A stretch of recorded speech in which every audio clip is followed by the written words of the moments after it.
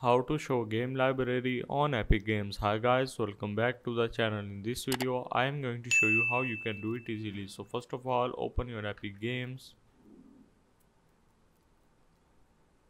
So let it be open.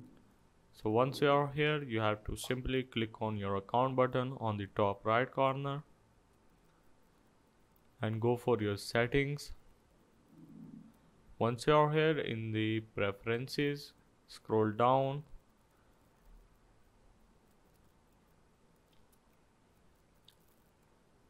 to this hide game library. If this is check mark on, that's okay for now.